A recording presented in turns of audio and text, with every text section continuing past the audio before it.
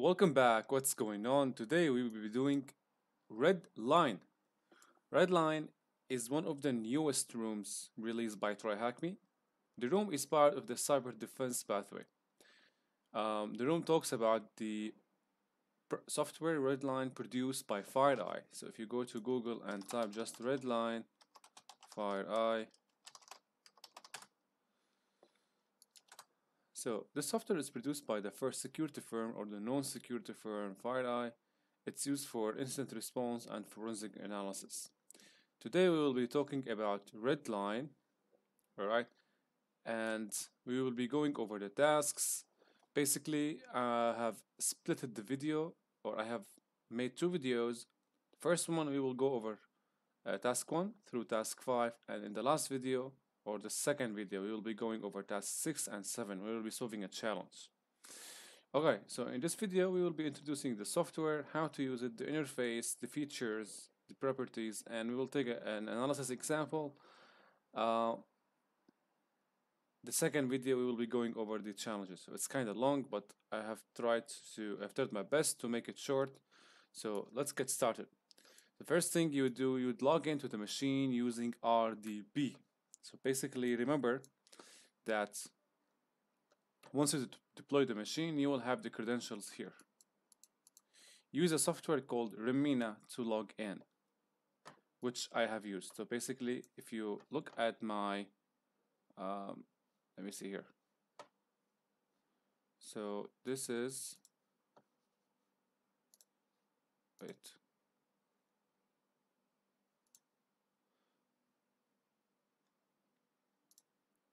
So this is my desktop. I used Remina, filled in the information by clicking on plus, adding the connection details, and you will be connecting to the machine. Okay. So once you connect, you will see the two programs here. One is RedLine and the other one is IOC editor, indicators of compromise editor. We will be talking about this in the next video. Now, but in this video, we will be talking about the RedLine interface. So if you click on that and wait a bit for the program to start. So as you know, okay, so it opened. So here you see we have three types of data collection.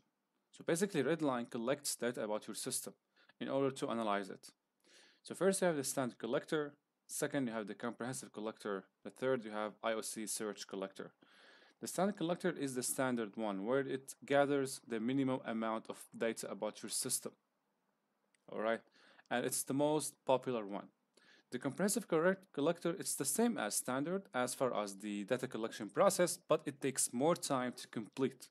So if you are analyzing a machine that has been hit with a malware or an incident, and you want to gather all the information and you have all the time in the world, you can just go with the comprehensive collector. The last one is the create an IOC search collector, and it only applies on Windows systems, so you cannot do that on Linux systems.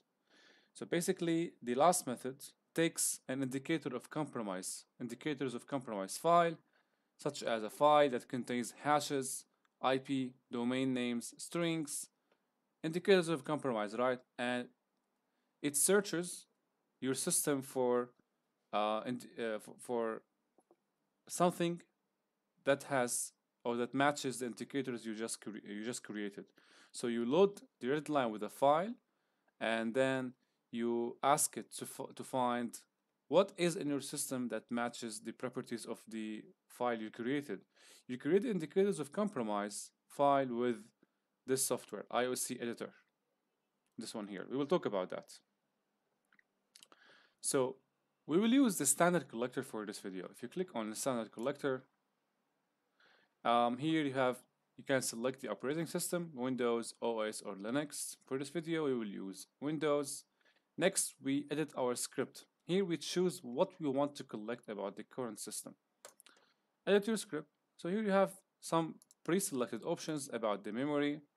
You can select whatever you want to collect about the system, such as, for example, for me, I selected the process listing, right? The handles, sections, imports. Um, Also, if you go to disk, here we can also gather information about the file system. So most probably, when you have an indicator of indicators of compromised file and you want to get matches with this file, you want to enumerate the disk. So you enable file enumeration and you select strings, include files, include directories, MD5, and that's all. You can also select to enumerate the disks and volumes if you want to navigate the file system. Now, if you go to System, here we select to gather information about the system, such as OS information, registry hive, analyze the event logs, enumeration of the registry, user accounts, prefetch to analyze the executables that are most recently used.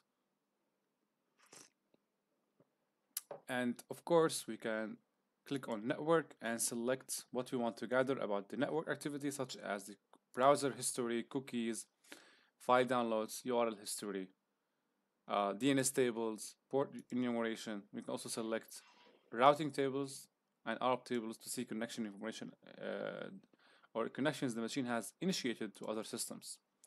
Here, others include services, tasks. Most importantly, you want to select the tasks.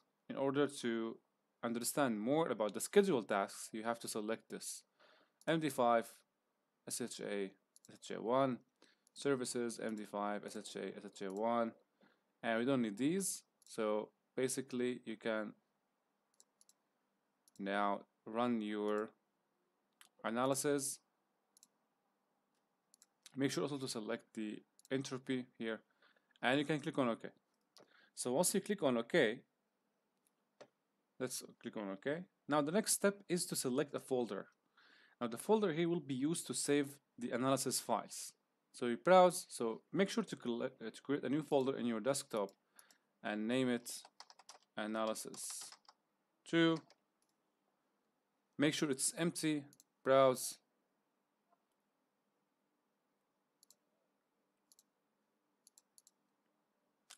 And once you click on OK, it will start collecting data.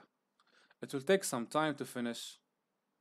That's why the author of the machine has prepared a ready analysis file for you to start with. So once this finishes, you go to the folder and you start a script called run RedLine audit. Once you start this, you're gonna wait some time for the job to finish, and then you will be able to access your analysis file. Now, I'm not gonna do that, right, because it has already been done. So to save time and to make it shorter, I will just jump to the analysis results. So suppose that you clicked on that, you run the script, and then the script finished. Now you will be ready to navigate to the analysis results. So click X on that, X here, delete this. This was for demonstration purposes. Now we go to the analysis files. It is on documents, analysis. Now see, when the analysis finishes, there is a new folder created, which is sessions. You click on that, analysis sessions, session 1, click on that. And here you will see a file with this extension, MAF, or Mandiant Analysis File. This is your analysis file. Now, this is what you want to click in order to start analyzing the machine.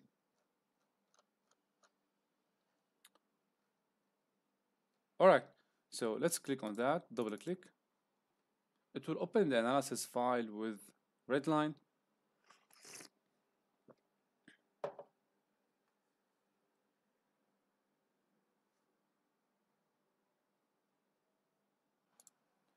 All right, so once the analysis file has been imported, you will see here the results. So on the left, we got all of the information we asked the program to collect.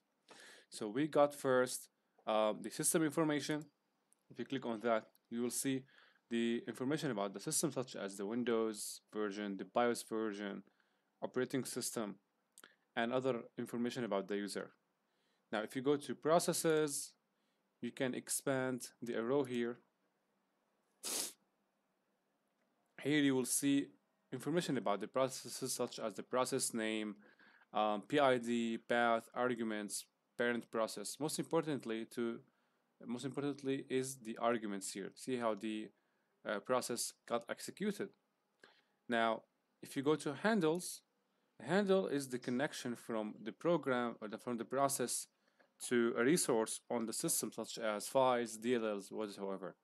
So see, we have no handles here. If you click on show all handles, we've got nothing. Okay, so memory sections. Here we can investigate unsigned DLLs. So review named sections only, injected all memory sections, and we got nothing because maybe we didn't collect them. We didn't select to collect these, or there is none. So there is no unsigned DLLs. If you click on strings, now here we see information about the captured strings, but we've got also nothing, which is weird. Okay, ports. Here we see the connections made to the outside world. What were the ports on this tab? The local port, the local address, the remote port, and the remote address and the remote ports. And what is the process or the path of the process? All right, what do we have else? Also, we have the registry information. Now, most importantly, if you go to timeline here, I'm going to skip this. So timeline, here we can understand more about the incident and when it happened by using the filters on here. So now it's taking some time to load. I'm going to give it some time, but we can use the filters here to understand when the compromise happened on the system. And if we know when the host or when the compromise happened on the system, we can use something called the time wrinkles in this tab to filter out the timeline to only events which took place around the time we know the compromise happened. So if you click on time wrinkles, no wrinkles filters created, we can create a new custom time wrinkle and we can select here the time. For example, I want to show the events that happened around say 13 to 14. Yep.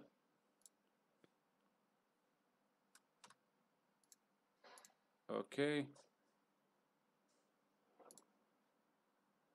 So here on 13, there is nothing. We can edit that and get, because I mean there was nothing on the machine, so we get it back to 15 and select nothing, back to the correct date, which is 16, 5 minutes before and 5 minutes after, nothing.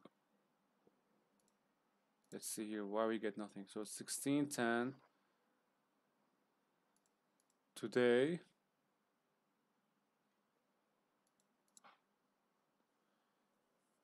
So 0 items on that date. Okay, let's go back to fields. So now, after we have determined, or after we have explored the interface and the information we have gathered about the system, now it's time to just go back to the questions and see what is required to find. So now the intro, the data collection, see the questions. So the first question, what data collection method takes the least amount of time? We said it was standard collector. You are reading a research paper on a new strain of ransomware. You want to run the data collection on your computer based on the patterns provided, such as domains, hashes, IP addresses, file names. What method would you choose to run a granular data collection against the known indicators? We spoke and we said that it is IOC search collector. What script would you run to initiate the data collection process? Please include the file extension. And we said it was the run redline audit.bat, which is a script that is created once you have configured all of the options or data collection options on the program. The next one, if you want to collect the data on disks and volumes, under which option you can find it. And we know that when we configure the options, we have an option to edit the script. There's a tab called disks. We can from there select disk enumeration. What cache does Windows use to maintain a preference for recently executed code? Is the prefetch. Okay, next task, RedLine interface. Where in RedLine UI can you view information about the logged in user? Okay, let's see. So if you click on system information, you will see here information about the user, and under that tab we see logged in user. It is administrator. So basically here it's where we can see information about the logged in user, system information. Now the questions. So now you should be familiar with some of the data collection terms and techniques are shown in the previous task. Armed with this knowledge, can you find what the intruder planted for you on the computer? So we are analyzing analysis file of a victim machine that got infected with malware. We want to find out some information about that. So the first thing, provide the operating system detected for the workstation. If you go to system information and go to operating system information, you will see that the operating system was Windows Server 2019 standard 17763, and this is the answer. Next one, provide the BIOS version for the workstation. The BIOS version, of course, is written also under the system information, and it is Zen 42 Amazon. What is the suspicious scheduled task that got created on the victim's computer? So now we have to find information about the scheduled tasks. To do that, we go to tasks and we click on tasks. Now we will see kinda long list, right? So to find the task, I got to actions, and in the actions I could also hear another long list. If I scroll to the right, let me make this. Okay, so we have the type of the action. The actions are the commands or the applications that get executed when the task or the scheduled task gets triggered, or when its time just is here. So when the time is here, or when its time comes, the action is triggered or applied. So here we see the actions or the applications, but if you scroll to the very right, you see all the task name, right? Task names. So now here, what's the question? What is the suspicious scheduled task? Let's look for something suspicious. So you see Google update, Amazon EC2 launch, but we see one here. There is no certificate subject, there is no certificate issuer, no signature, no SHA. The attributes of this task are near to empty, right? We have only the executable path, the path to the application or the program or whatever it is that will be launched. And we see it is C users administrator pictures THM blue2.png. It's a picture, right? But if you go to the task, you see it's saying MS Office update fa.ka. So the name doesn't match with the kind of application that is launched, right? So we put this aside and we scroll down to see if we have something else. Scroll down, you see here .NET Framework. Scroll down. I'm not saying that if you see a familiar name, it means that the task is not suspicious, but the methodology is to look for the clearly suspicious ones, and if you don't find anything, you will start investigating the ones that look familiar. Now if you see, if you have here something called device and it is signed, all the signed ones, you can ignore them. This one is called scheduled. Let's see what it is.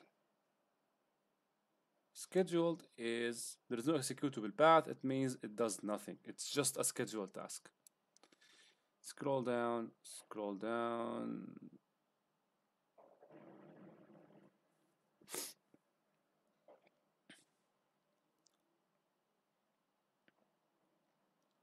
So anything else seems okay. Of course, okay for the initial analysis, not for the uh, in-depth analysis. Now, for now, we got this one. And it is the answer for our question. Find the message that the intruder left for you in the task.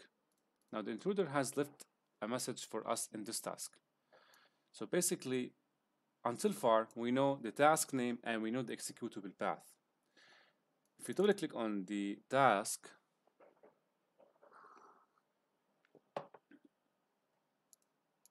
it doesn't open. Okay, let's go to tasks and find it. So we can just copy the name and use the search feature to jump directly to task, not waste your time with the long list. So here it is. Now we can get more details about this. We see here the name, we see the comment. The comment is the answer for the question. We see also the creator, which is administrator. Now this is the answer for the question. Next one. There is a new system event ID created by an intruder with the source name THM RedLine user and the type error. Find the event ID. So now investigate the event logs or event, the events. So go to event logs.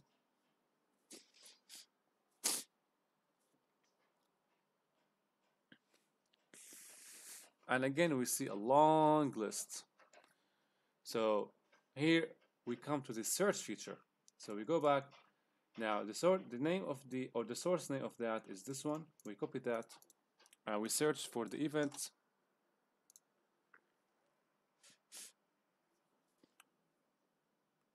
So here it is, the source name.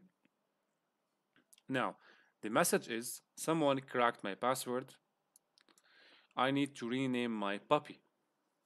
So this is the event required from us to investigate, and it has the ID 546, and it is error, right?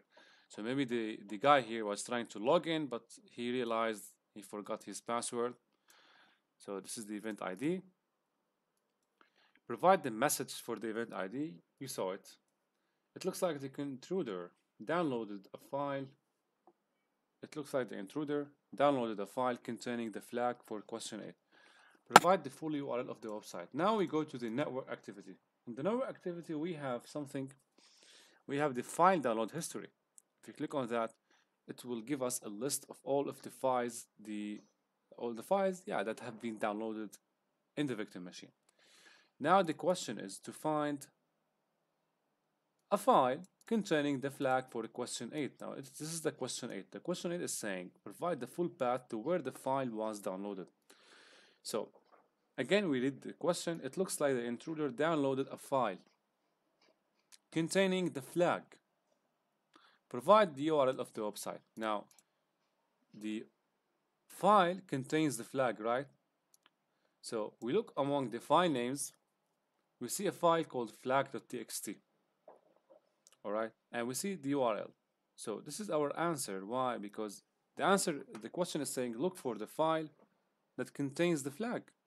So obviously this is the file that contains the flag, and this is the URL where it came from, which is your answer. Provide the full path to where the file was downloaded. Now to find out the place or the path where the victim machine has saved the file. We see under the target directory is the path to which the file has been downloaded. Now if we navigate to that path, we go to this PC, navigate to C, program files, Windows Mail, some folder, and we see a file called flag. We open it, and it is your flag. Okay then. So that's the first challenge of the room. Now IOC search collector, you can just follow the screenshots. You don't need to do anything because the challenge of the iOS hit challenge starts at task 6 and task 7. But I will provide you, you can see the answers from here. You can find these answers by just looking at the screenshots the author provided. No worries about the IOC search collector. I'm going to explain them in the challenge here, where we will be using the indicators of compromise search collector and, in the program, and we will provide the answers from here. So for now, we are done. In the next video, we will be doing tasks 6 and 7. So see you in the next video.